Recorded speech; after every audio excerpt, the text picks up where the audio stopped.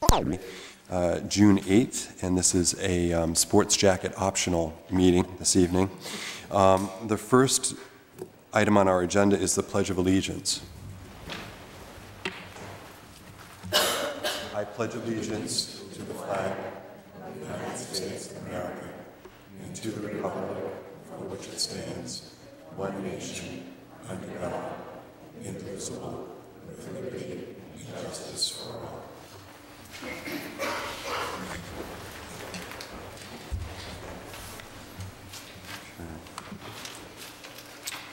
Okay, moving on with our agenda. Our next item is adjustments to the agenda. We have a new clerk for the evening. Linda Poulin is here in Mary Brunson's place. Thank you. Happy that she agreed to join us. Thank you for being here tonight, Linda. You're welcome. Adjustments to the agenda? Seeing none, we'll move on. And the next item is approval of the May School Board minutes for our regular meeting, which was on May 11th, and the special meeting on May 25th. Any adjustments required to those minutes? We'll move right on then to comments by our high school representatives.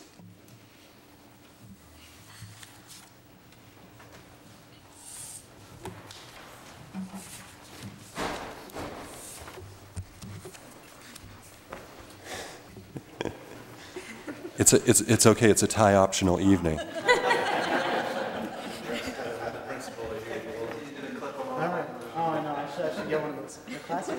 All right. So you want to start with your... Sure. Hi, I'm Alicia, and the year is quickly coming to an end, and we're just going to wrap up on the recent events that took place in high school. AP exams happened in early May, I think the beginning half of May. Graduation is this Friday at 2 o'clock at Fort Williams. Our last band concert, do you know the date of when that happened? The 3rd? June 3rd, yes. Right. Yeah, that was June 3rd, and that was our last spring concert. We had the chorus and the band there, both bands presenting, and we recognized our seniors that were leaving. Finals begin for underclassmen this Thursday, and they go until next Wednesday, the last day of school. Senior finals, they're still? Senior finals are wrapping up tomorrow. The last two periods are going to be taken tomorrow, and the seniors will be done with their academic endeavors for the high school year. You're not supposed to smile so much. Well, I know. It's a bittersweet moment. Oh, I'm just trying to hide it. I would actually just not encourage, but invite anyone who wants to attend the high school graduation. It will be at 2 p.m. This Friday at Fort Williams. I'm sure there'll be plenty of seating, and the seniors would all really appreciate it if anyone would like to show up, and wish them farewell. We have some new members to introduce to you. Alicia and I won't be doing this next year. Because I won't be here, and Alicia did not reply. But she loved it this year, though, believe me, and her.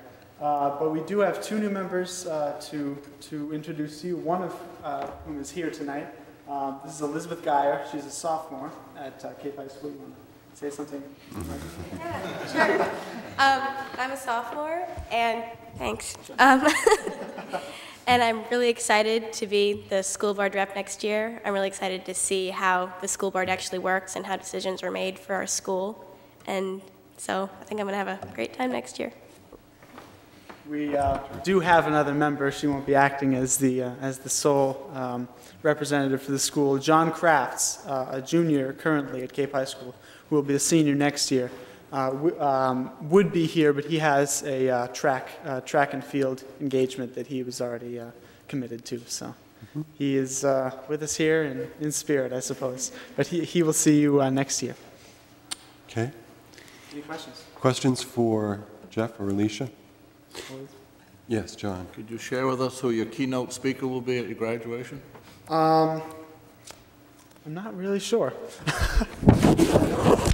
Oh, yes, that's right. It'll be Mr. Curtis, Kerry Curtis, physics teacher and science mentor in Cape Elizabeth High School. Other questions?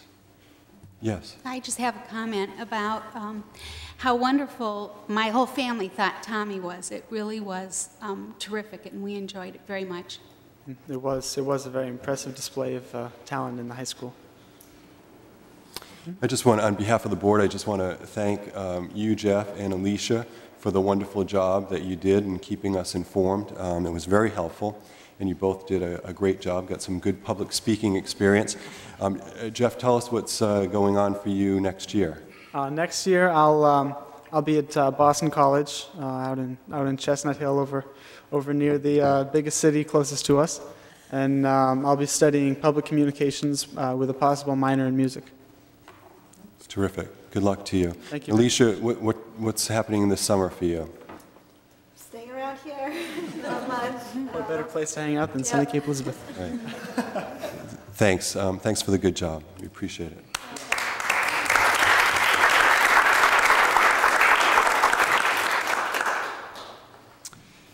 Comments now from our middle school representatives.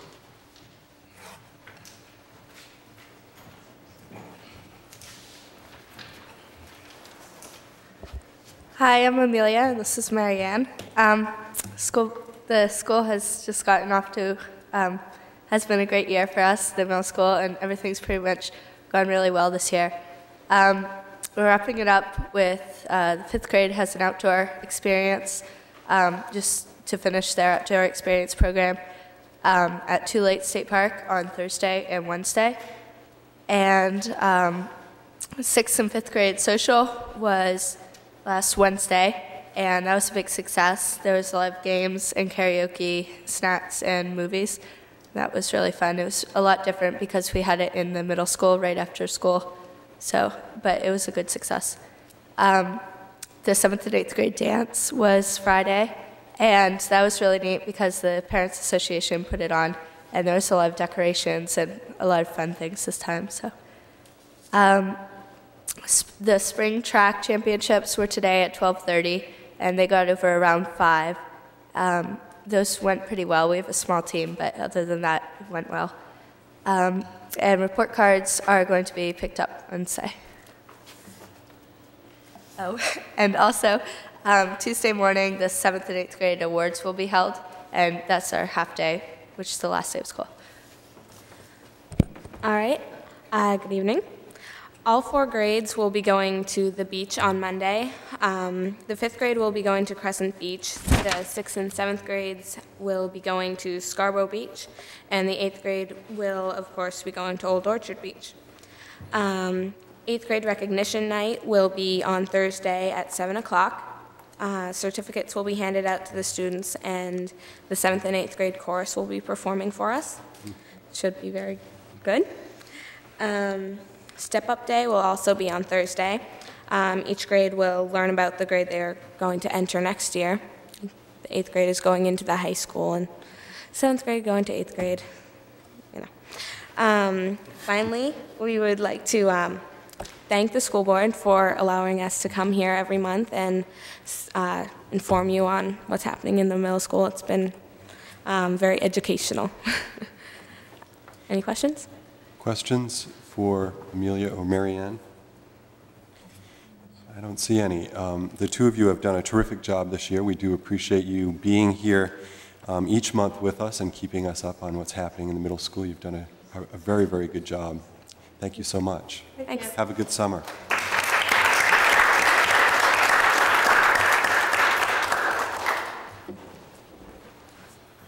Okay, we're going to move on to the next item on our agenda, which is communications. Communications from board members. Kevin. On May 27th, I attended the graduation at Portland Arts and Technical High School. I'd like to congratulate all the CAPE students who graduated from the various programs there, and to remind the public in general that PASS does not provide special education programs. PASS provides alternative programs for students who are looking for an alternative type of education. And I think everyone should take a real serious look at PASS when considering their academic career. And Kevin will be the new chair of the PATH Advisory Committee next year. Oh, congratulations. Good. Other communications? This is a time of change. We have Jeff moving down to Boston, an exciting place to be. And this is also the last school board meeting for Beth Currier, who is not going to be on the board any longer and is going to be putting her energy into, I'm sure, a number of other things. And as well for Cynthia Moles, who will be also moving on to exciting adventures beyond the Cape School community. And I have actually a presentation that I'd like to make.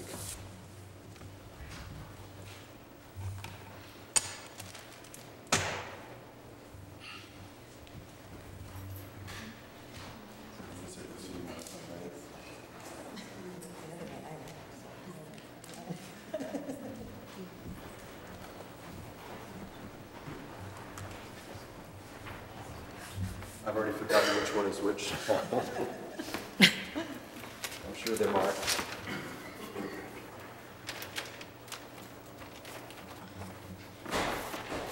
Well, about 3 years ago, after a superintendent search that left us superintendent-less, we were very fortunate to find an experienced educational leader to steer us through what was to be an interim year until we could conduct another search. And search we did, and stood up we were. And so fortunately, again, we were very fortunate to have our interim leader consent to stay on with us, this time for a 2-year stint. And it's been such a pleasure to work with Dr. Cynthia Moles. Her professionalism and knowledge, feistiness, and good humor have served our community well. And at this moment, we'd like to extend our appreciation to Cynthia and recognize her with a gift.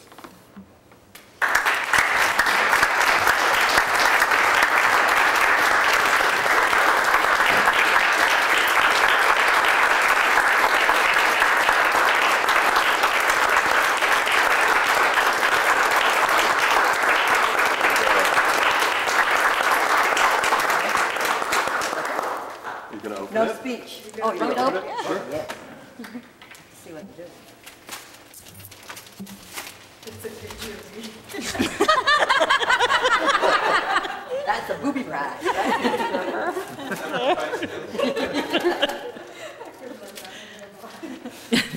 I will have a picture of you ingrained in my memory. I don't need a little one, huh? And I know who that is, right?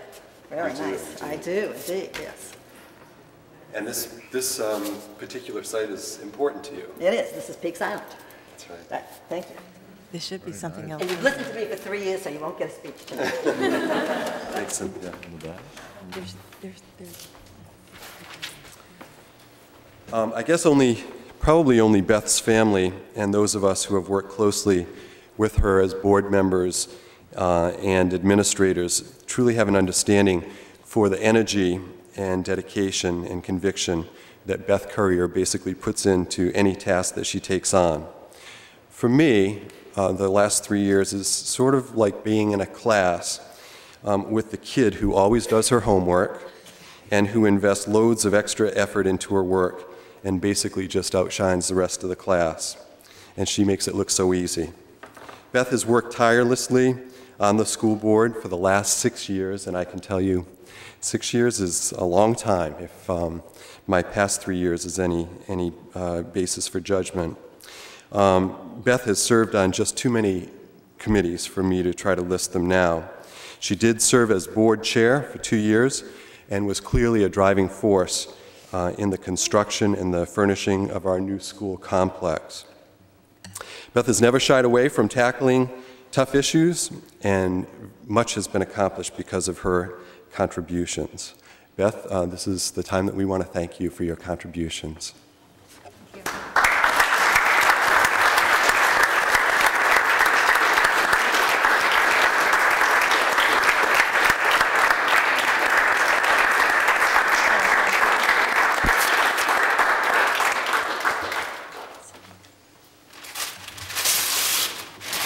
Probably Long Island. A place that I love very much. Beautiful. Thank you. Very big.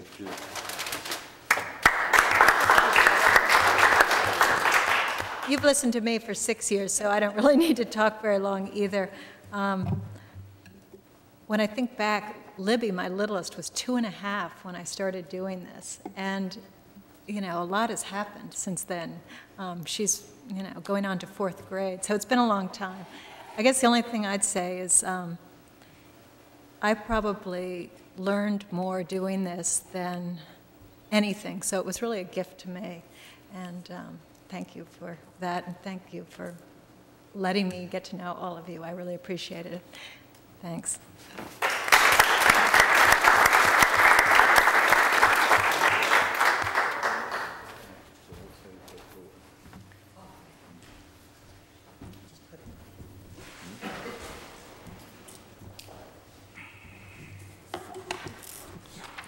Also under communications, last year and again this year, I've asked board members to take a few moments, if they wished, to reflect on the school year, to reflect on anything that was particularly important or momentous to them, or perhaps just something that they felt particularly good about. As well, the principal's reports, we had hoped to get that same kind of reflection as we close this school year. So I'd like to invite board members to have their opportunity to reflect on the year. Sure, I'd be glad to start. In thinking about some good things that have happened this year, and there are many, many of them, 2 of them come to light immediately, and I think the first one is the successful hiring of our new superintendent to be starting in a few weeks. The second I might come as a surprise to some people, but a highlight of my year once again has been the budget process, and although it was rocky and a little bit more difficult this year than it has been in past years, I think the process itself has held up very well, and I look forward to doing the budget again next year. In the 5 years that I've been on the school board, I've always looked to Beth for guidance and information. Beth, as George said, she was always the one that knew the most about virtually all the topics that we had to work with. And I've always found on difficult issues, I've found myself trying to think now, how would Beth think on this, or I can't wait to hear Beth speak on this, because I've always appreciated Beth's viewpoints, not always agreed with her, but her viewpoints are honest and from the heart, and I wanted to thank her and appreciate her for helping my experience on the school board. I really appreciate it. And thank you, Cynthia, for the terrific effort that you've put in for 3 years. I really appreciate it also. Marie? I guess what comes to mind for me as well is the superintendent search, and this was the first time that I was involved in this, but just the whole process with the whole board, all of the administrators and people from the community. I just feel as though the applications that we received, they were a lot of very talented people out there, and I think it's important for people in the community to know that this was a community decision amongst all the people that were involved, and it was basically a unanimous decision. So we're all in it together, and hopefully this is going to work out very well for us. Okay, thank you. Other comments? John? Yeah, I wish to thank the students and the parents and the administrators. They're the ones that make this a successful year, and they've all been very helpful to me. Not having any students in the school system, I've been kept well up to date by Tom and Nancy and Peter with all their informative newsletters, and I've spent a lot of time working with Pauline in reference to the budget. I think you look back, all this time has been well spent, and I also reiterate the search for the superintendent. We had an excellent rapport with all the members on the board, and I know you'll be very pleased and very satisfied with the new superintendent. And I also wish to thank Cynthia for the past 2 years. She was on the she was in her position when I came on the board, and she's been most helpful. Kevin? I suppose I too would like to comment on the superintendent search, only because I thought the process really worked. And of course, it was successful. And I think we're all looking forward to Tom Forcella's arrival, although I will miss Cynthia, who was quite kind in tutoring me in my job over the last 2 years, and provided me with a lot to think about, as has Beth. Beth and I don't always agree on some of the topics, but Beth's comments always make me think. And if there's nothing else, I know that Beth is sincere in her desires to make a better school system. So it's made me give a lot of thought and over a lot of issues, and flip my position several times before I finally come to a decision. And I think that's a good way to be, and it's a good prod to have when you've got somebody, you know, sort of the good guy and the bad guy on different shoulders, whispering in your ears which way to go, and helping you make that debate. Aside from that, today I attended an event that I think is really what the Cape Elizabeth school system is all about, and that was the award ceremony for the underclassmen today. Unfortunately, I missed the senior portion of it because it just got too hot, and I did miss that. But I watched student after student after student get up to be recognized for academic excellence. Now, I appreciate a good sports team. I appreciate a good band. I enjoy the extracurricular and co-curricular activities that go on in school and in those areas at which we excel.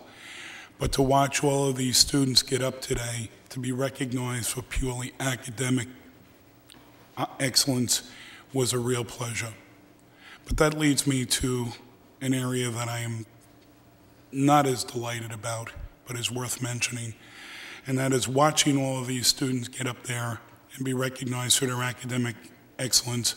I also know that we're not reaching all of our students, and that we need to continue our efforts to reach all of our students all of the time.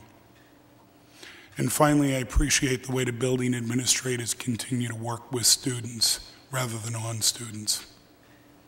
Okay, thank you. Beth? I'll say a few quick words. The superintendent search has been gone over a number of times, and yes, thank goodness it was successful. I don't think we could have twisted Cynthia's arm to stay longer, and it's so important for the system to have that continuity and move on to someone who wants to stay. We really appreciate Cynthia really spending 3 years with us. Thank you. The pool renovation hasn't been mentioned. I have worked for years to try to get somebody to look at that facility and then finally take it out of the school realm. So for me, that was a wonderful thing to have finally have happened. And we will have a beautiful new pool, hopefully December 1st. Maybe a little later, but hopefully then. I guess other highlights for me would be mentioning Claire's wonderful attention to special ed and being successful in some very important issues that we dealt with this year. Welcoming Marla Carmen to our system. It was wonderful to get to know you a little bit before I left. And, well, I won't be leaving too far. As always, Pete and Tom and Nancy, I really enjoy working with the principals in the building. Pauline and Sue Weatherby, as always, the detail is wonderful. I'm a detail person. I appreciate everything you do to get the right answers and do things the right way. Really appreciate it. And Dwight, I didn't work with you too much, but I really appreciate all the work you do also. So those would be the highlights for me. Thanks. Thanks, Beth. Jennifer? Well, it's easy going last because you don't really have to say anything. Everyone has said pretty much everything that I would want to say. Working on the budget, getting to know the administrators better, and part of the reason I ran for school board was to work on the superintendent search, which I think we're all extremely happy with the results of that.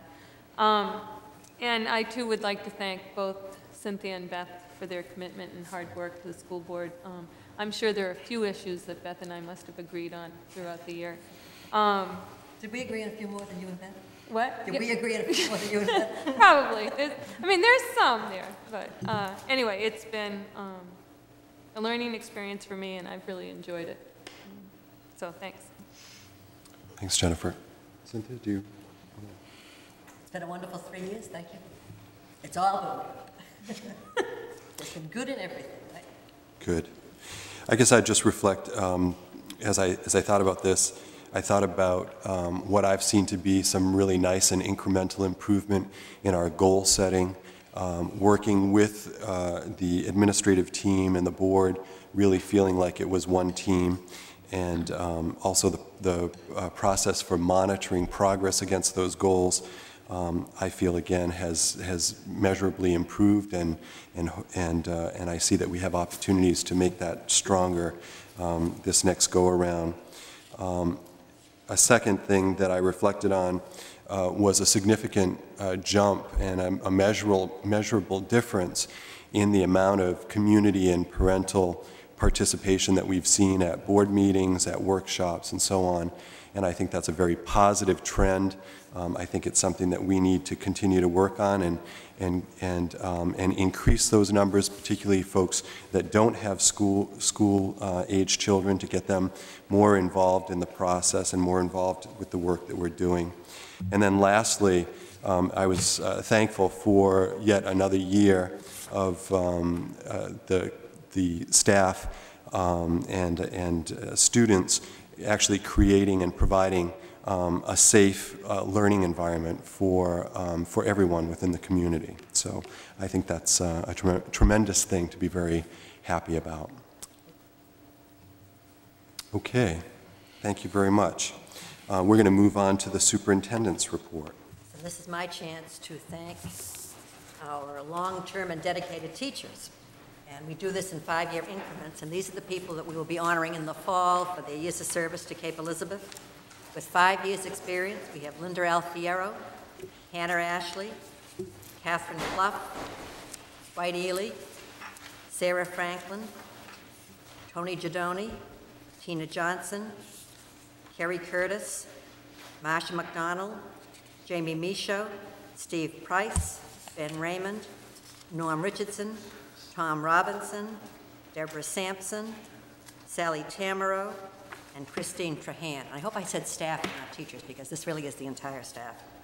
10 years experience, we have Elaine Brownell, Paul Casey, Eileen Conley, Janet Favor, Peggy Fogg, Michelle Gagney, Sherry Gower, Ann Holt, Suzanne Janelle, Sue King, Sarah Lewis, Ralph McLean, John Nielsen, Gary Record, Sherry Robinson, Gail Schmader, Carolyn Sloan, Mary Smaha, Susie Van Wy. Those are 10 years. At 15 years, we have Stephanie Betzold, David Brown, Sandy Burley, Lynn Evans, Kelly Hassan, and Andy Strout. Moving up to 20 years, we have Maggie Beals, Charlotte Musrell, Pam Vos, and Dick Whitten. Moving up to 25 years, we have Hayden Atwood, Gary Lanoy, Rick Madden, Susan Robinson, Julie Salikas, and we have one 30-year person, Ken Plummer. We appreciate them all and thank them for their years of service to our students. That's terrific. Do you have a resignation? I do. I have one resignation. Lynn Lockhart, who is a Spanish teacher at the high school, has tendered her resignation. May I ask a question? Yes. The letter that I have from, I think it's Mrs. Miles, says that she's... She's retiring. That's later on the agenda. Is that what the letter says? I believe. I think the letter said resigning. It says resign. Yeah, Retiring. Is she not clear? yeah. The retirements, the board has to approve, whereas resignations you do not. That's why I have it down under action items. Okay. We're going to move on now to the next item on the agenda, which is the principal's report, and we'll start with Pete at the high school.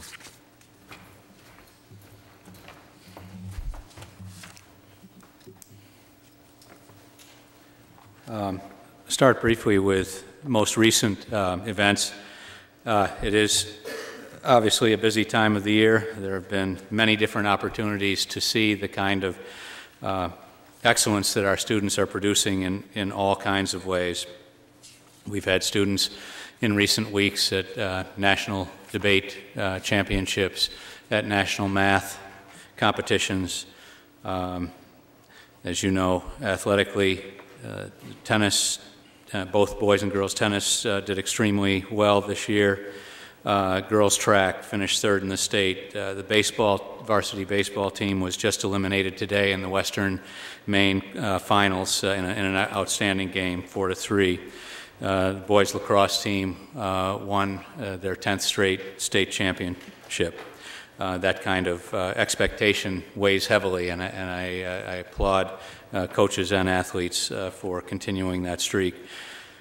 Artistically, all you have to do is walk into the high school and see the types of things that are on the walls at all times. The new display cases are working out extremely well. Richard Roethlisberger and Mary Hart are doing a wonderful job of keeping them filled with student treasures. And I look forward to walking in every morning because I don't know what's going to be there this time, and it's always exciting.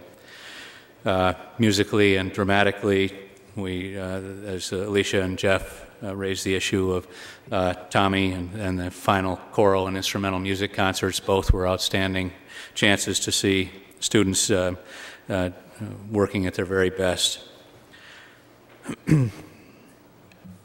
I think to try to look over the year and come up with highlights would be impossible. It has, for the most part, been an outstanding year, especially from the standpoint of student achievement. In almost any way that you can measure it, our students keep stretching themselves, keep pushing themselves. And one of the things that I mentioned at this morning's awards ceremony is that I thank the entire student body for creating an atmosphere where students can stretch and not feel afraid to stand out. I don't know whether our students recognize how lucky they are to have such peers. I've worked in schools where the prevailing ethos was not to achieve, but rather to hide your talents, and they all push each other.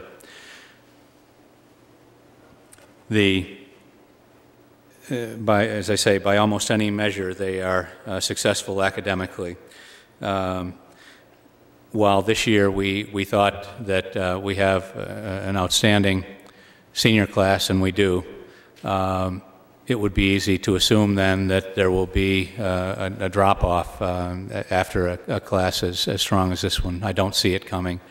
This year's junior class has the same number of commended students in the National Merit Program. The averages for the SATs, I expect, well, this year's SAT averages will be based on the senior class. I expect that we will at least equal what we've been doing, if not increase. The performance on advanced placement tests continues to be very strong, with an increased number of students taking the tests. The college admissions record for this year's seniors is a wonderful thing to behold, and I'll have a report for you by the next workshop of both the colleges where students were accepted and then the individual plans of each of the students where they plan to go next year. It's been rewarding in this my second year to have a group of alums that I can talk with that I know about their experience, and when they come back to the various events at the high school, I try to take the opportunity to talk with them about what we have prepared them for and what we have fallen short on, and I'm extremely encouraged by their reports. They report that they're feeling extremely well prepared and holding their head up with students from schools all over the country, large and small. I feel privileged to work with this group of students, this student body. It is a wonderful group to work with. At the same time, I feel very privileged to work with the faculty that we have at the high school. I would describe the faculty as a very strong, very independent faculty, and that independent can sometimes be a euphemism for very difficult to work with.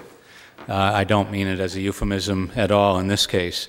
I think that we're making several strides forward in trying to take an excellent school and make it even better. One of the things that I appreciate about our faculty in particular is that they're able to debate strongly and then without rancor, and then support decisions that are made. Again, I've worked in other schools where that is not the case, where good, honest debate deteriorates into disrespect for one another and anger. That has not been the case in the high school, and we have moved forward on some issues that often will strangle high school faculty. Things like moving into a new schedule for next year, that we've already seen evidence that this new schedule has worked in one regard, and that is in the release of the gridlock that our old schedule was in terms of trying to schedule individual students into the classes that they would like, and in terms of moving the classes around to try to balance sections and so forth.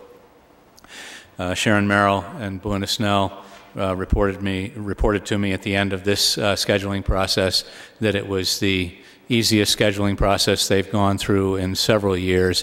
We were able to even do away with the drop ad arena, which used to be a day or a half day wasted on trying to figure out how to make your schedule work, because such a huge percentage of the students were able to schedule their first choices of electives and requirements.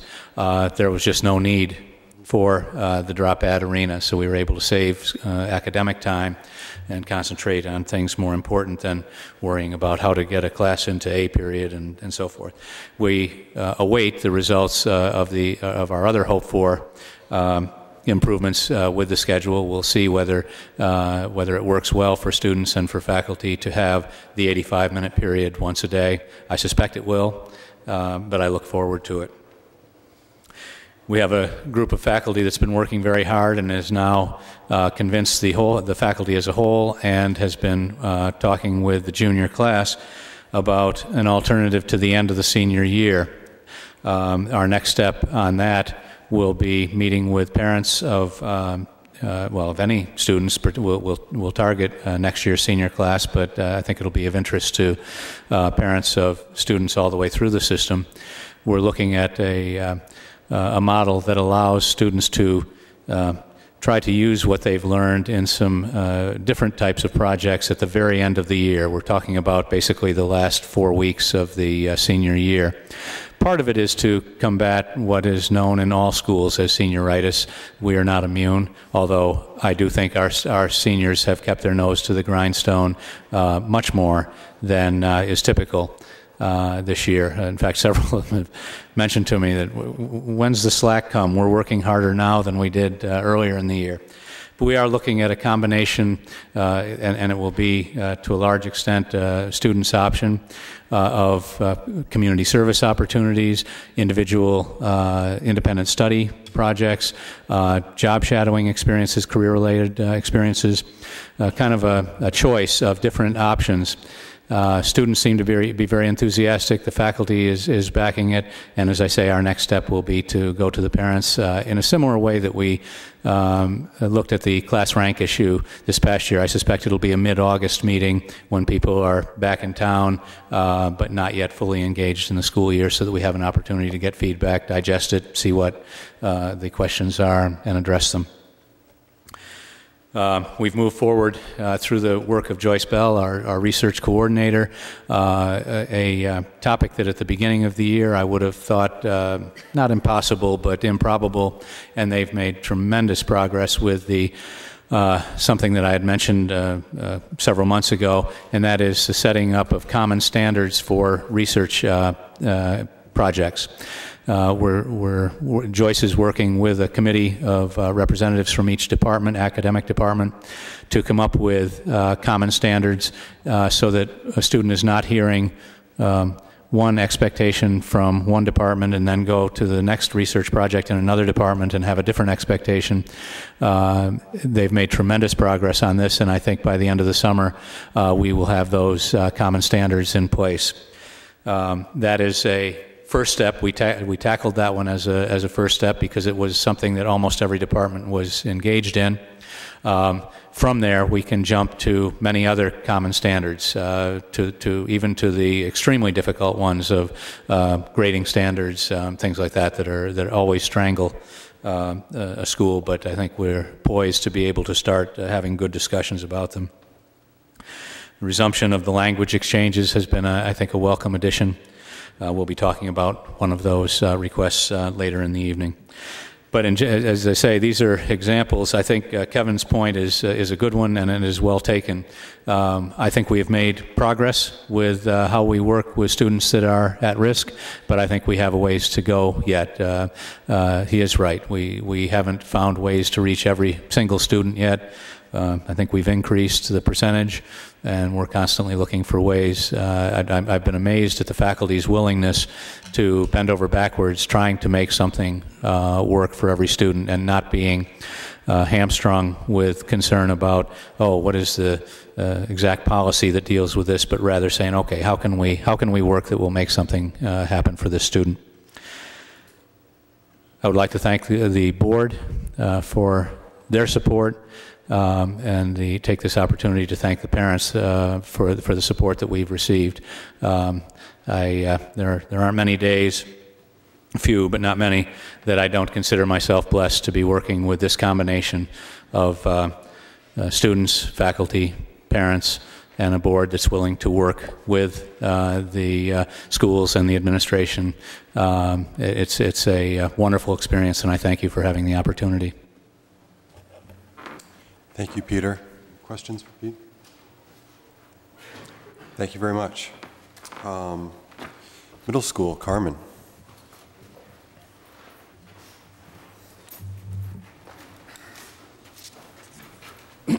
I'll start with the parents. You heard the young ladies tell you about a successful dance that we had this past weekend, and a good part of that success was due to the Middle School Parents Association. If you can imagine trying to feed and keep from being thirsty 200 7th and 8th graders, that was quite a feat. So we owed them a debt. This past Monday, we had an orientation for the incoming 5th grade students that went very well. Wrap-up events for the end of the year, we are asking teachers for feedback on the final block schedule trial that we just had. And then in addition to that, we will be assessing all the block schedule trials that we've had over the course of this past year. For the summer, we are accepting proposals for summer curriculum work from teachers now.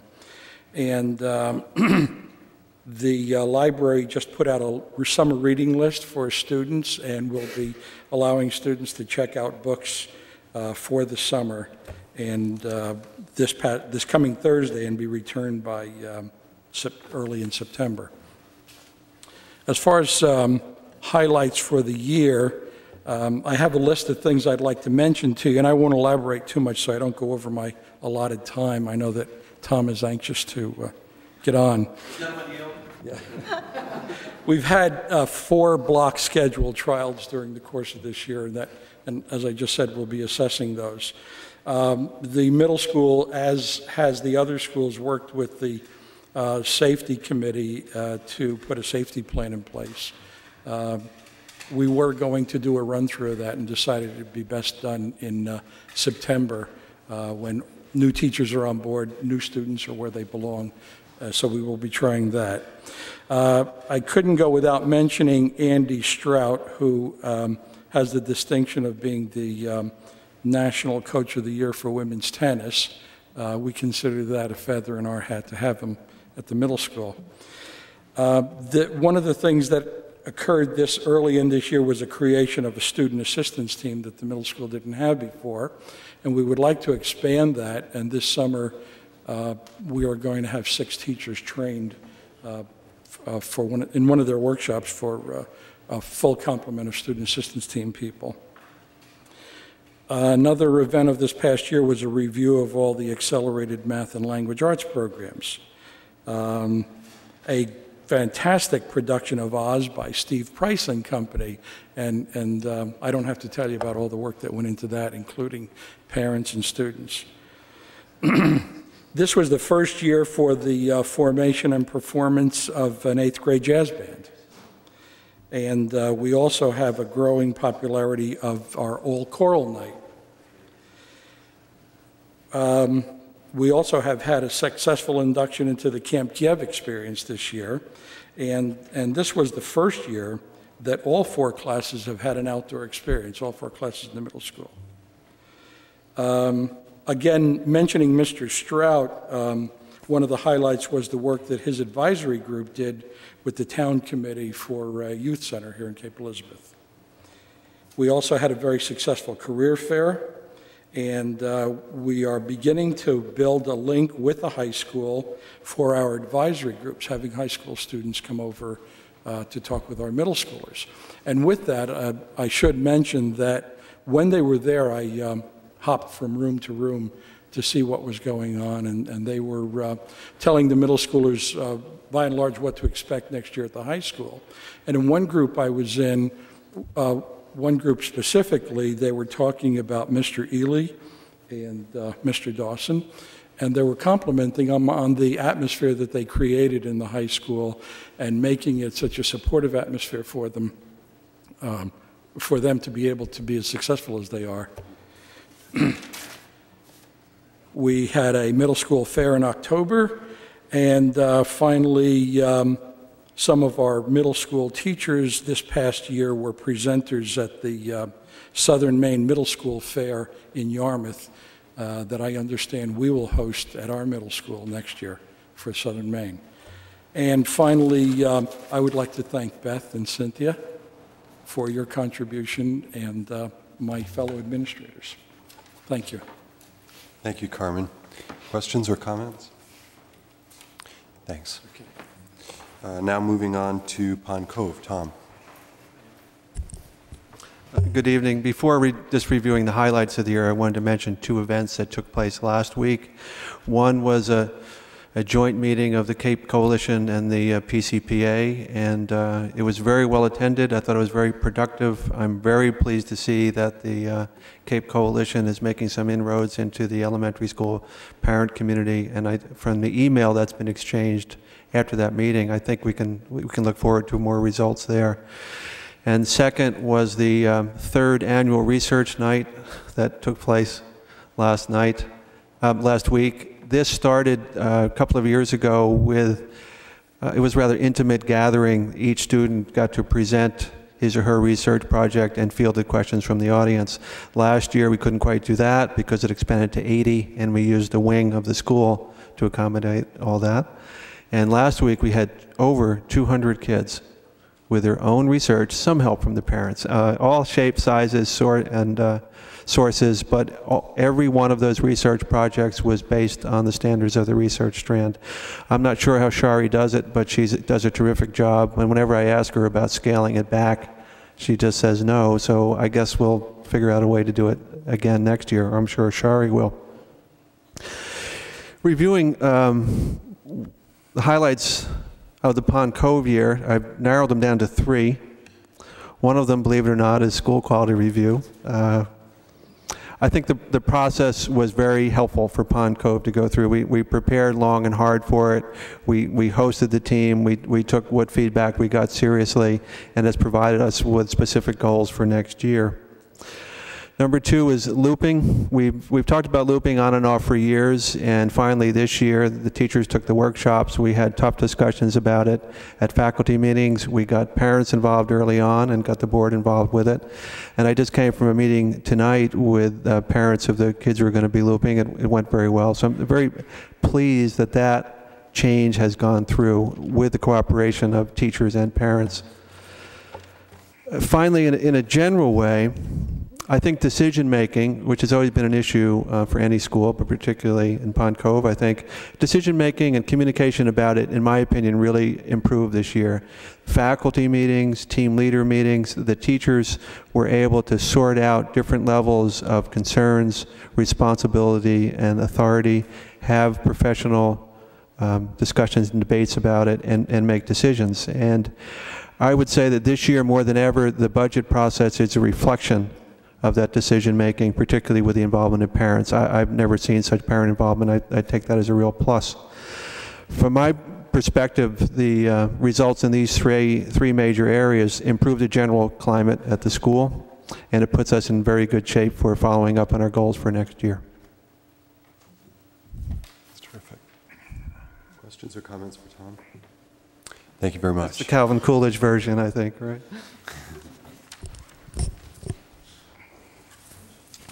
Okay, we're going to move on to committee reports. The Finance Subcommittee met earlier. Keith, you want to? Thank you. Several things to report on. Harriman and Associates has recently submitted a mechanical systems engineering report for us about our high school. Basically, our systems in the high school, as is the high school, most of it's 30-something years old now, and has been pieced together over the years, and not much of it actually works together. So there's some investment we're going to have to make over the next few years to bring that up to snuff. That was one thing that we talked about. We don't know exactly what those dollar figures are going to be, but many of the issues with heating and ventilation and electrical and that type of thing, and plumbing and so forth, need to be addressed in that building. We have some good news in a couple of different areas.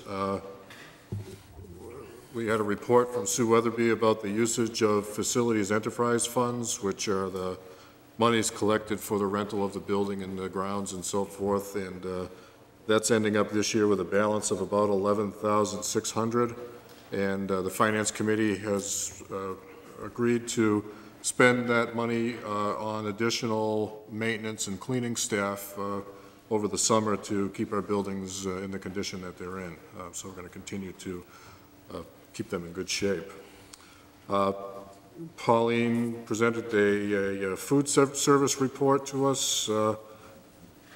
We don't have the final numbers, but we expect that it's going to end up being pretty close to zero. We continue to speak about the negligent lunch money funds, and the decision's been made that anybody that has balance over $100 after the 1st of July, that amount will be sent to collection. We have some even better news from the state subsidy line. When we initially finished our budget a couple of weeks ago, we were anticipating about a $217,000 decrease in the monies from the state.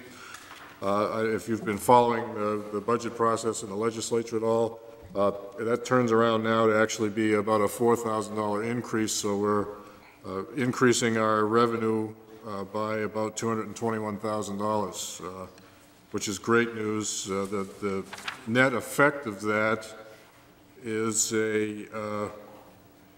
about a 9-cent per thousand decrease in taxes for next year over last year. So last year, the average tax on a $150,000 home was $80.41 for the school portion of the budget, and this coming year it will actually go down to $67.46. So there's a lot of that's good news about that. We also discussed briefly our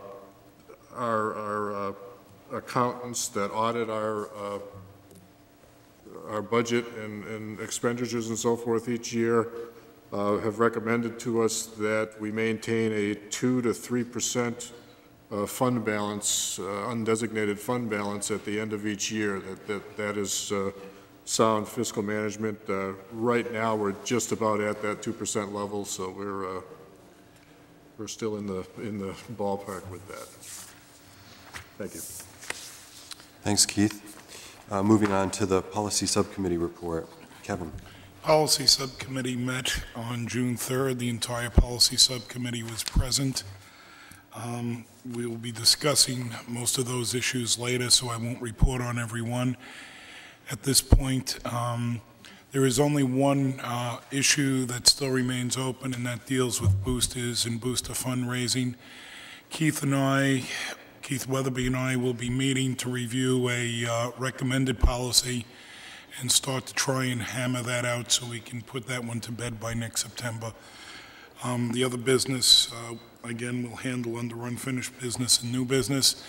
At this point, the next meeting has not been scheduled yet, pending the June 14th organization meeting. Okay, thank you. We're going to move on now to unfinished business, and there's a second reading on the field trip policy. Which policy took the most amount of time to discuss? This one. End of quiz. We considered two issues in dealing with field trips, non-academic, for a second reading. The first issue was, do we need a policy or not? The unanimous feeling was that we would like not to need a policy. The other unanimous feeling was we absolutely did need to have a policy in place so that we are not spending huge amounts of time discussing this several times every year. And in the place of a policy, if a new board wishes to reopen that matter, they can pass it off to the policy committee at the time to do that. So I think I can report out to you that we all agree that that policy should be adopted, and it is our strong recommendation to the entire board that we adopt that policy. The second issue we considered was whether 2 days was sufficient. In consultation with Sue Weatherby, which we did not bother to do the first time, we arbitrarily arrived at 2 days. And speaking with Sue, Sue told me that she could do it in 3, she would prefer 4. And we basically spent some time talking about should it be 2 days, 3 days, 4 days. The majority of the policy committee, with one exception, decided to compromise between the two and limit this to the last 3 days of school for logistics purposes. Based on that, the majority of the policy committee is recommending to the entire school board that we adopt this policy tonight. Okay. Do you want to make a motion, Kevin? I would move that we adopt field trips non-academic file IH08A as written, with the one change of 2 days to 3 days. Okay. Is there a second? Second. Keith, thank you. Discussion and comments. Beth? I'll just say I was the one policy member who didn't support the 3 days versus how it had been written as 2 days. I am in complete agreement that we need something written down. I had been feeling like beach days was gone. We had made that decision years ago, and it came back to revisit, and we had a different board that came on. And I could hear what people were saying and compromise if we were doing beach days within the last 2 days of school. But I can't in good conscience push it to 3 or 4, as part of the discussion was about. And I guess, you know, I can just disagree with the other board members. I feel as the educational school board, the leaders of this community, who we are always asking for more time, we don't have time to get things done, that it's real important to keep school academic as long as we can at the end of the school year. So for those reasons, I won't be supporting it, but it's just the day issue. Okay, thank you. Other comments? I Marie? just have a question. Within the last 3 days of the school year, does that mean that it can happen on the last day of school as well? It did last year. They were all on the last day of school last year. Okay. Other comments or questions? I guess I just make my comment, and I think I hear what's being conveyed, Kevin, in terms of the policy subcommittee group. Not having had an opportunity to hear that, I guess I still don't necessarily see the need for a policy. I'm going to, however, defer to the judgment of the rest of the group and to your recommendation, and will support this. And I guess the reason why I've seen that is that it's subject to the superintendent's approval. My feeling is that we shouldn't be regulating this kind of stuff. Our administrators are held accountable for creating a rigorous academic program, and I just as soon allow them the latitude to figure out how to do that. But again, having missed that discussion and recognizing that it is a recommendation, I will support this. So, other comments or questions? Yeah, I'll Yes. just say one thing. I actually was going to err on the side of Sue Weatherby wanting 4 days for some closing activity.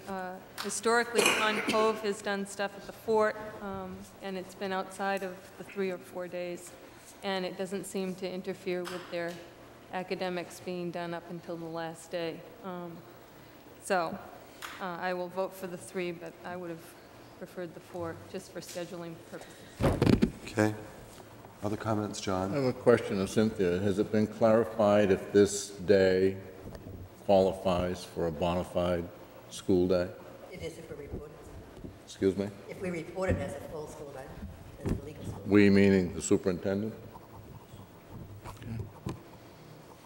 I still have problems with what I just asked the superintendent in reference to the, am I correct, 175 qualified days? Student days? And I agree with George. I don't feel it's necessary. This year, nothing was in place. Apparently, everything went off smoothly. We have a new superintendent coming on board July 1st. I would like to hear his comments.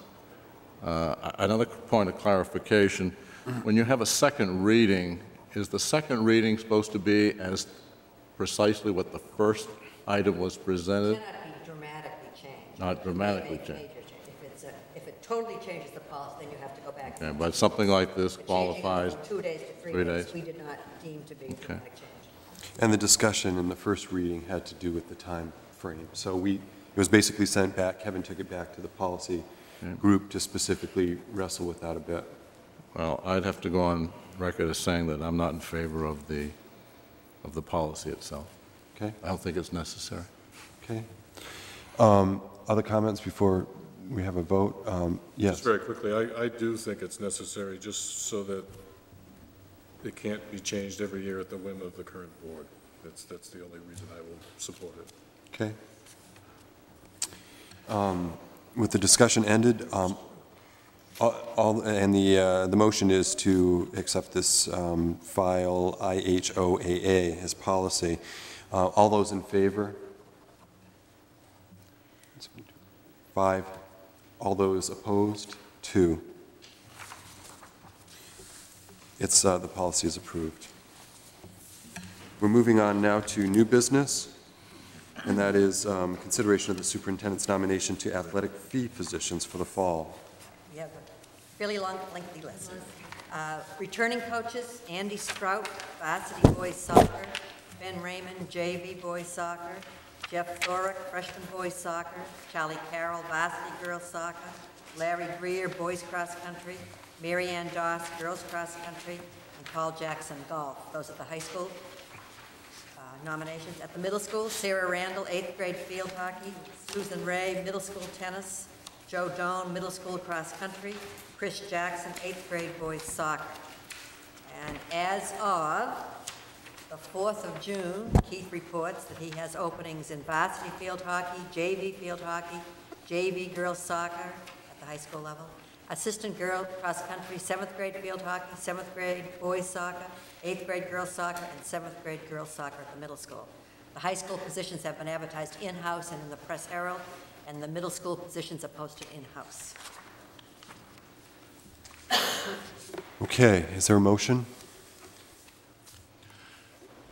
Keith. I'm sorry, Kevin. I knew it was one of the K ones. Okay, sorry. I move we accept the superintendent's recommendations for athletic fee positions for fall 1999. Okay. Seconded by Beth, thank you. Discussions or questions, comments?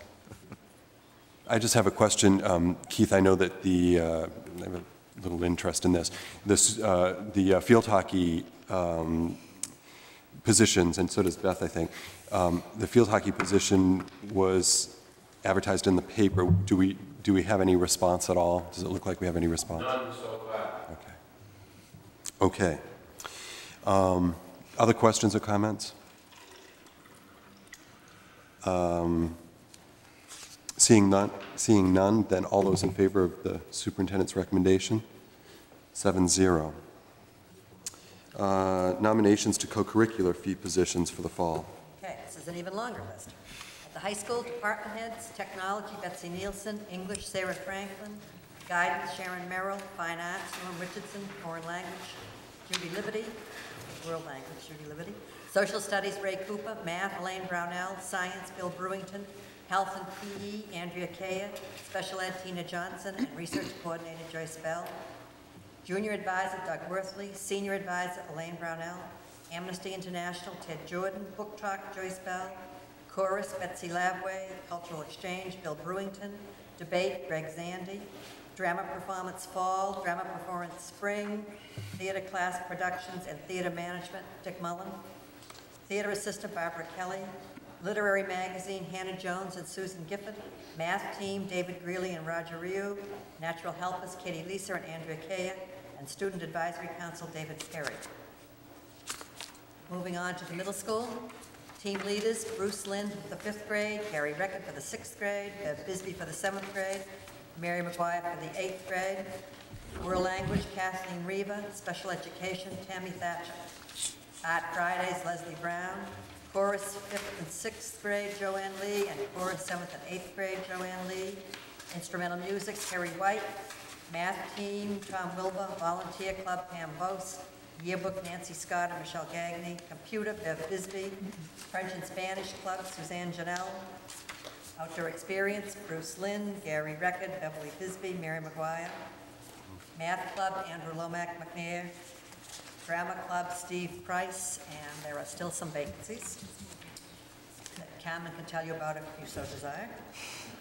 Tom Eismeyer reports at Pond Cove. He has team leaders, kindergarten, Amy Karen, Nancy Rollis for grade 1, Randy Martin for grade 2, Randall Wilkinson for grade 3, Sue Welch for grade 4, Sherry Robinson for Allied Arts, and Susie Safer for SPED. And system-wide, we have certification committee. Pond Cove is Mary Dulock, middle school, Mary McGuire, high school, Belinda Snell, and at large, Sherry Robinson. Okay. Thank you. Is there a motion? I move we accept the superintendent's recommendations as listed. Thank you, Keith. Second, Jen? Question? Yes, John. My packet didn't include all those areas that... You should have had all of them I except think for the the middle middle school you were school was given missing.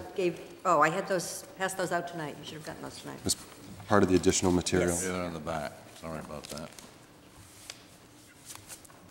Yes, Peter. There is one change that came in right after I sent these over. Foreign language department head Judy Liberty, after 9 years, has decided it's time for a change, and so I'm in the process of advertising that one. From scratch. So it's not foreign language and it's not world language, it's vacant. Right. Thanks. Okay, other questions or comments? Seeing none, all those in favor? And that's 7-0. Moving on to superintendent's nomination to fill teacher vacancies for 99-2000. I have a couple. High school math, Douglas Sharmat. Linda Paul for the grade 3. This is a one-year position. As you know, Linda Paul has been doing half-time kindergarten, and we did eliminate one half-time section, or one section of kindergarten, which is a half-time position. And so Linda will be moving on to the grade 3 maternity leave position. And we have Matt Whaley for the grade 7th science position. That's replacing Sin Curry. You have another one on your list, but we will have to delete that for this evening. We don't have all the paperwork done. And we have Conrad Bertium, who will be moving from a .8 to a full-time world language position at the middle school. And Diane Reed, who will move from a .8 to a full-time speech therapy position in the special ed department. Okay, is there a motion? Did she read the high school one? I'm sorry, am I rushing you along? No. No, that was it. Beth? I move that we accept the superintendent's nominations for teachers for the fall '99. Thank you. Seconded by Marie. Questions or comments on these recommendations? Seeing none, all those in favor? And that's 7-0. And we'll now move on to proposal for the high school French exchange. Right. You had some information in your packet, and Peter is here, and David Perry is here, and they'd be happy to expound or answer questions or whatever your pleasure. David, would you like to perhaps give us just a little bit of an overview? We have the proposal that we've all read as part of our packet.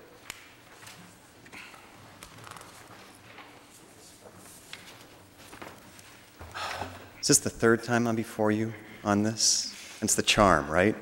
Third time's First time we were working with one organization, couldn't find a school. Second time we changed organizations, found a school, but it was too late in the year for them to put together a group.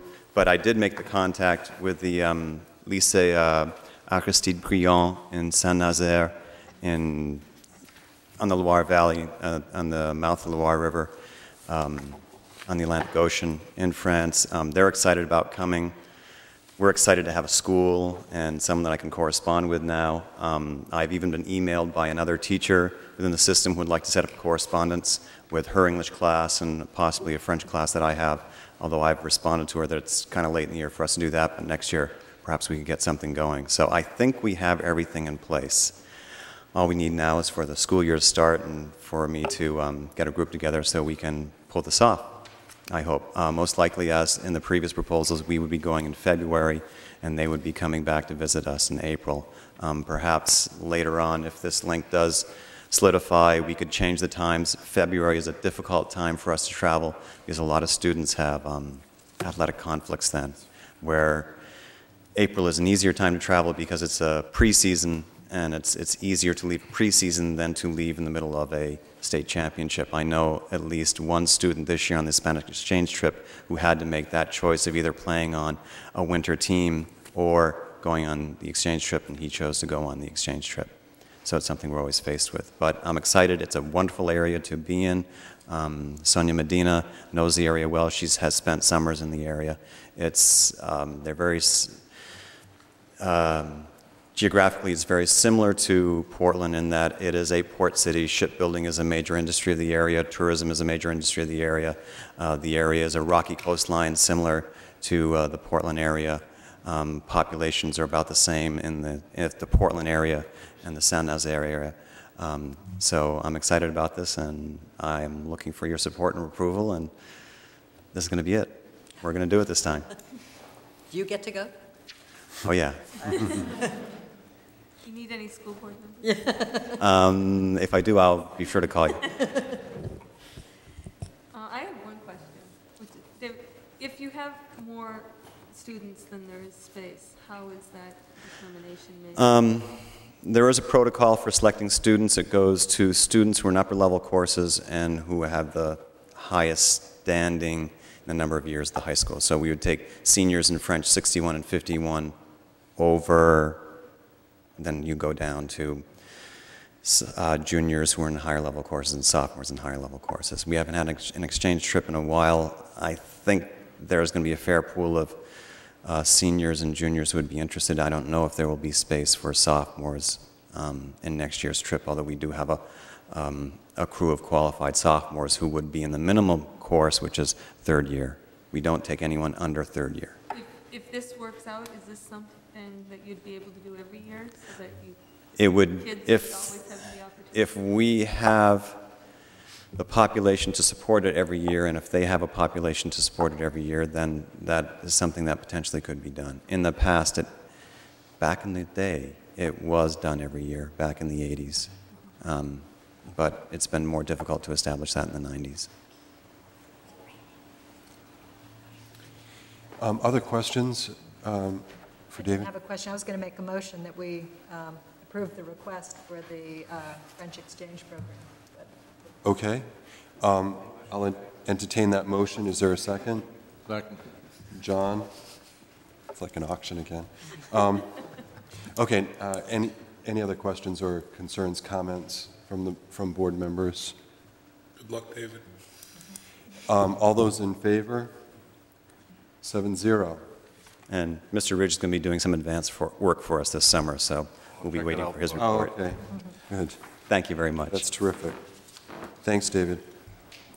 Okay, let's move on to teacher retirement. I have one request for teacher retirement. This is from Nancy Miles. Nancy has been a part-time special education teacher for us for the past 7 years, and I recommend that you accept her retirement request with regret. Okay, is there a motion? Jennifer?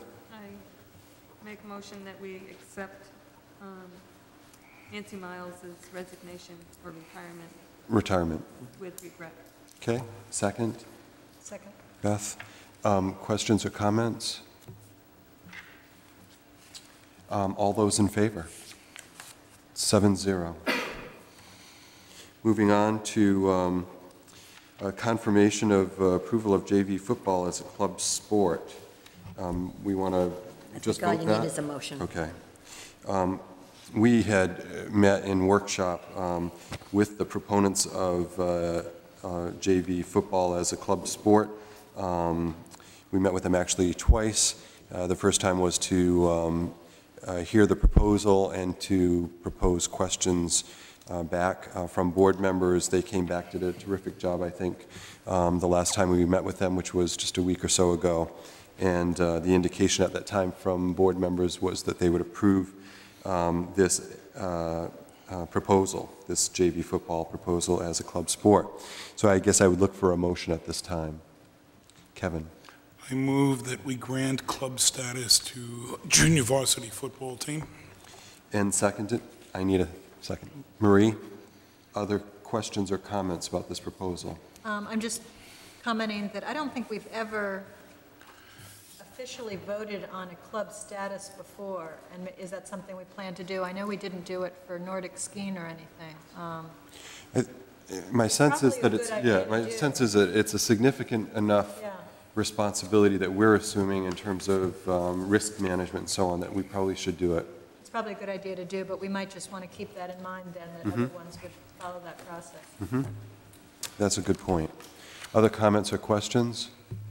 Just thanks to the group that is organizing it. They've really got all the bases covered, I think. I said this in the workshop the other night, and I'll say it again, that we just have to be careful about football getting away from us in terms of once it starts rolling, it becomes an obsession in some school districts, and I think we have to be very careful of that. And we also have to be careful, obviously, of the expense that can be incurred with football if it does get out of hand. So, but I will vote for the motion. I don't want Keith to comment on the cost, but do you have any other comments in terms of the Other than just to agree with what Beth said, I think it's a good idea for the board to approve these club status programs. I do most of the work, and I like the idea that the school board approves it. Okay. And approving it as club status really has no other ties to it. It is approving it for club status. There's been some interpretation that that is a commitment, that's a long-term commitment. It is really not. George, we might just want to confirm that there are no school funds spent on it, and but they do have to abide by all school rules and policies. And this is the status, and until they'd have to come before us again to have it changed. Right. And that is what club status is. Thanks. Any other comments? Seeing none. All those in favor? That's 7-0. Okay, we're going to move on to the first reading of policies, and there are 4 of them. June 3rd Policy Subcommittee meeting. The entire policy committee is reporting out 4 new policies or 4 amended policies, whichever for first reading. The first of the is an affirmative action EEO statement that really should just say we don't discriminate, but because of legal necessities, this policy has been amended to state The Cape Elizabeth Public School System is committed to affirmative action and committed to maintaining a work environment that is free from discrimination, promotes mutual understanding, and encourages the unique contribution of every individual. As an equal opportunity employer, all people will be treated equally and without regard to race, color, sex, religion, disability, age, ancestry, national origin, sexual orientation, family and/or marital status. Policy goes on to say that we will obey all applicable federal and state statutes and regulations that eliminate discrimination. Okay. That's the first. Are there comments about this policy? Or any feedback for the policy subgroup? I just think it's really important for us to not sort of rubber stamp this policy.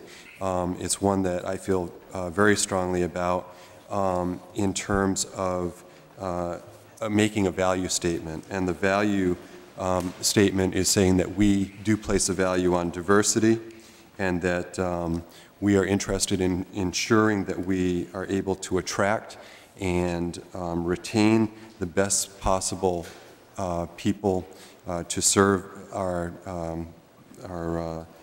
school community and our students. It's also a statement, again, not a hollow statement, I don't believe, that what we are trying to do is to create an environment where everyone is feeling welcomed and feeling safe as a member of the work group here in the school district. Want to move on to the next? The next policy is harassment of students. This one has been kicking around for quite a while, and we're finally getting on with it. Harassment of students by any person or persons is prohibited conduct, is a violation of board policy, and may constitute illegal discrimination under state and federal laws. Harassment includes, but is not limited to, verbal and physical abuse based on race, color, sex, religion, disability, age, appearance, ancestry, national origin, sexual orientation, family and/or marital status. Each building principal or his/her designee shall develop the necessary administrative guidelines, including a student harassment complaint procedure, to implement this policy. The superintendent or his/her designee will investigate complaints of harassment in accordance with the student harassment complaint procedure. School employees, students, and parents will be informed of the policy procedure through handbooks and/or other means selected by the school administration. That is a new policy. That's a brand new policy. Comments about this or questions? Again, I would just reiterate what I said before. It's important to start with strong statements of value, and the two that Kevin has just presented are both strong statements of value of ensuring that people feel safe as students within the learning environment and staff within the work environment. Next policy, Kevin. The next policy is a revised policy, new board member orientation. This policy was originally adopted in 1992 and was meant to include newly elected board members in school board business prior to their being sworn into office. We're not sure how this happened, but the change is specifically that the original policy invited newly elected board members to be involved in executive sessions. Based on a request from a newly elected board member, we looked into this, and based on legal advice, both from our attorneys and from the town side, we've been informed quite strongly that people who have not been sworn into office should not be involved in executive session issues. So this policy has been changed to remove the word including executive sessions and put in its place excluding executive sessions. Okay. Questions or comments about this policy? The last one, Kevin? Oh, I'm sorry. Jim? I rise as the culprit and the reason that you're considering this policy, and I rise to ask for the board's leniency in keeping up my discipline. Suggest maybe a 3-year probationary period, provided I don't dust off any other policy. And we think you'll probably pay your dues by the end of the 3 years. Yes. The end of 3 months. Yes, John. I would like to cordially invite Jim to attend the executive session after the conclusion of our regular meeting tonight, under the old policy. Okay. Thank you. And I guess I'd like to take the Jennifer. blame for letting Jim know about the original policy.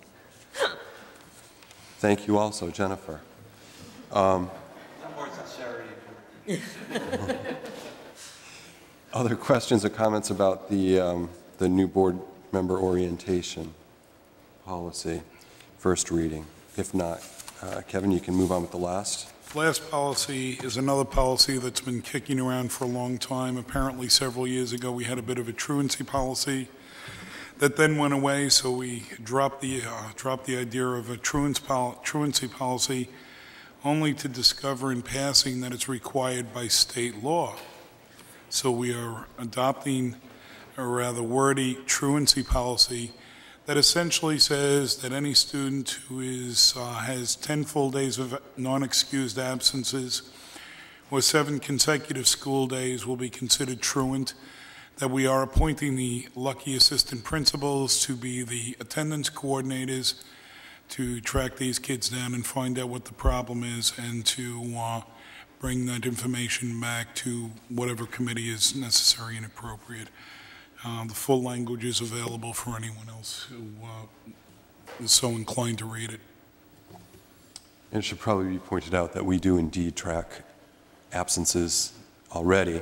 This is a boilerplate policy that ensures that we're compliant with the requirements. Other comments? Okay. Can I go back to a previous policy? Yes. Are we finished with that one? Truancy, yes, I believe we are. I just had some questions about the affirmative action one. Kevin, I don't want to put you on the spot or anything, but I was wondering if I could have a definition of what affirmative action is meant by in this policy. First sentence, committed to affirmative action. I guess I just need to know what that means. Since I don't have my policy manual with me, I'm going to beg off on that until I have it with me. Okay. Now, is that something that we have defined in our policy? It is defined in the policy manual. Okay. And there are also pages and pages of administrative guidelines related to the implementation of the affirmative action policy. So we don't have our own special definition of what affirmative action is. That's correct. I mean, we're doing two things, I think, with this policy, and George, who brought it to my attention, can clarify this.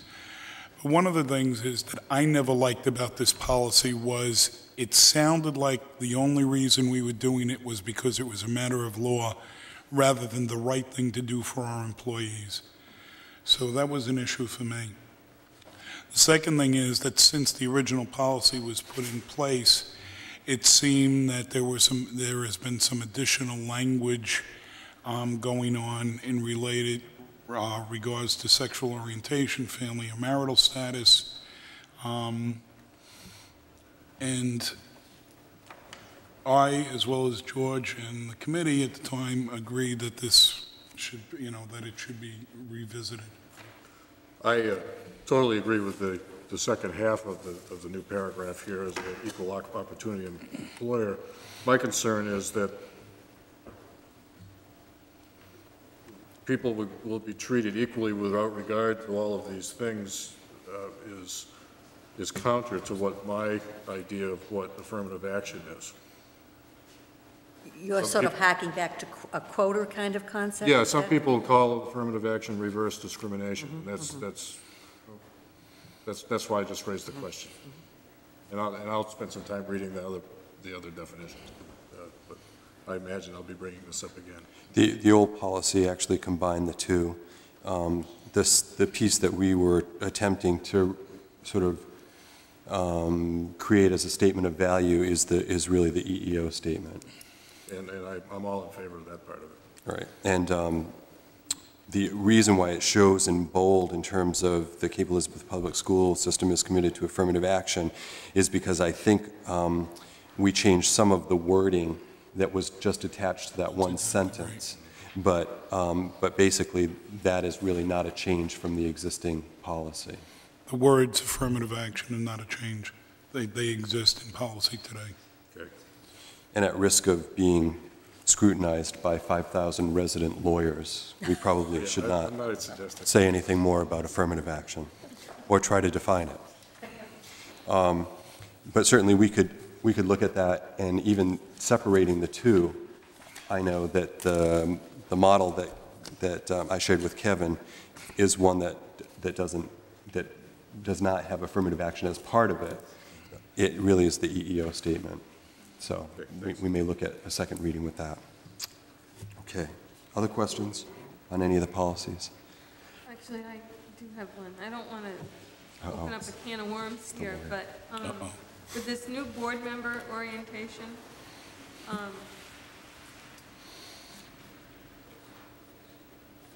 the excluding executive sessions, at least I think when we were discussing it, evolved around expulsion hearings. And as John was inviting Jim to attend tonight, that's a whole different issue, and I'm not sure the confidentiality problem is the same, and is that something we want to be more specific about in the policy?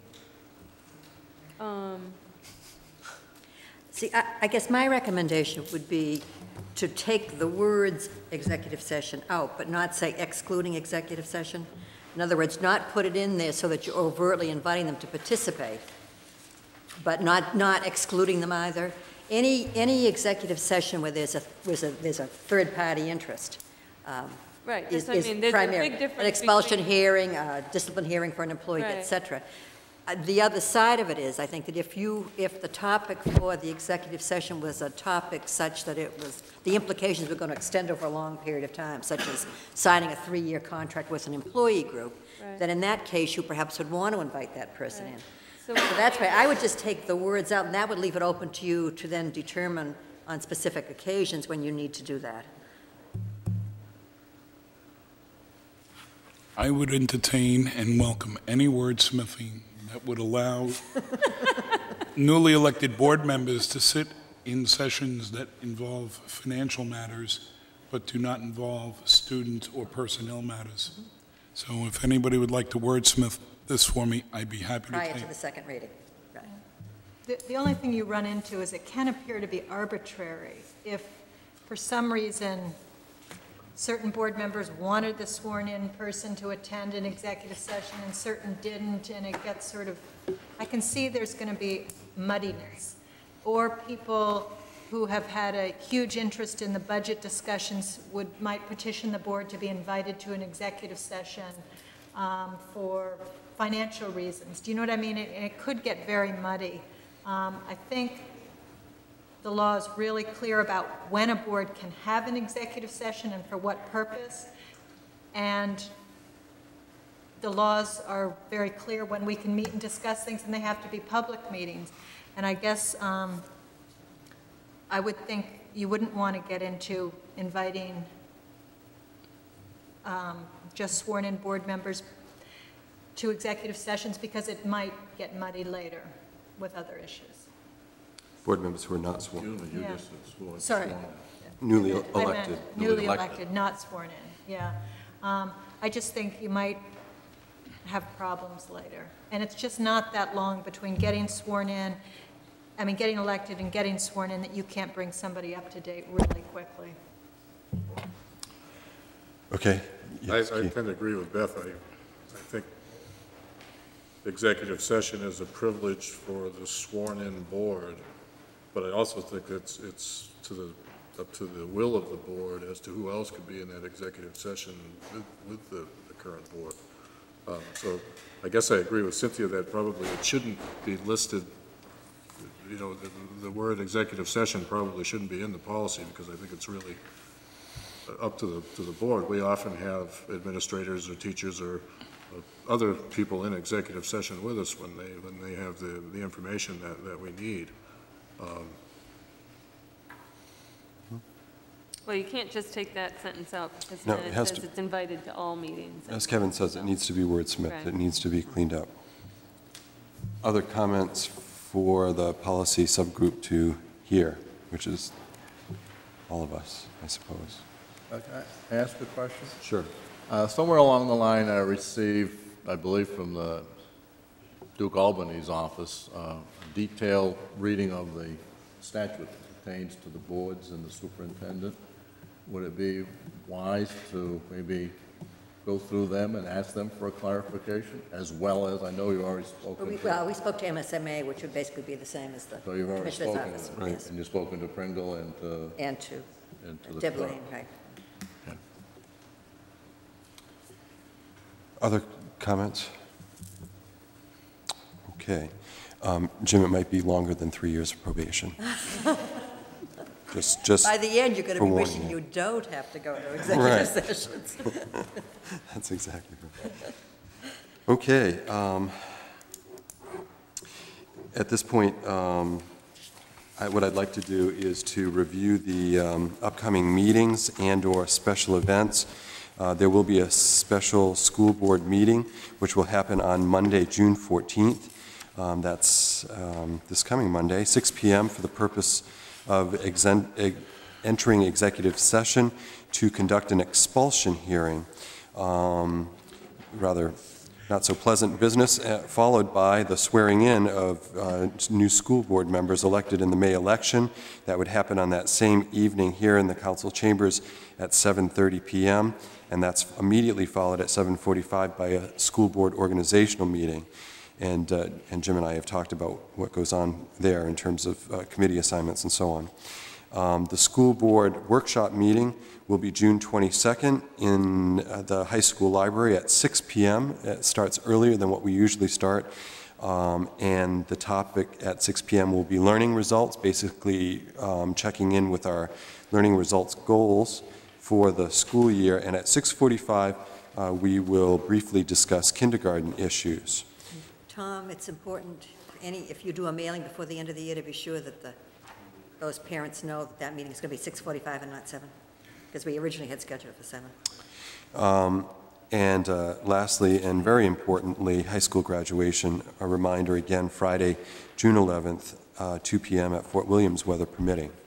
And Peter, if it moves from there to the high school fields, it's still open seating, but if you need to go inside, you will then be restricted in terms of space? No, it's still open seating. The only thing that we could look at, although in talking with Sue today, I really don't think we'll have a problem. Enough space for anyone?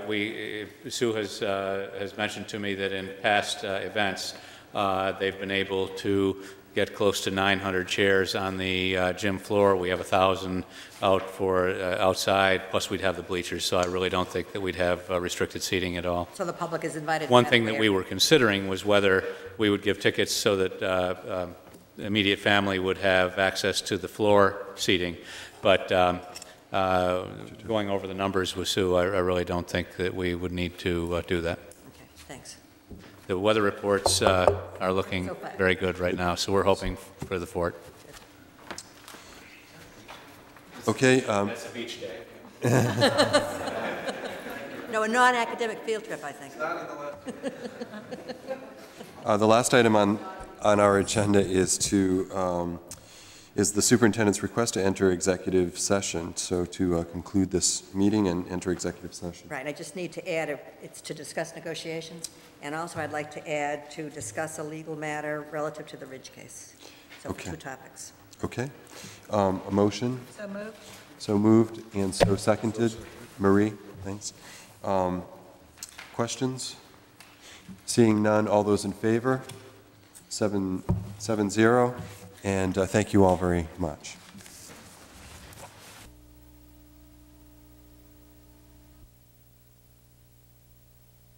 Hi, this is Bud Sawyer for Regional Waste Systems. A free service is being offered to residents of RWS member towns in the greater Portland area through October.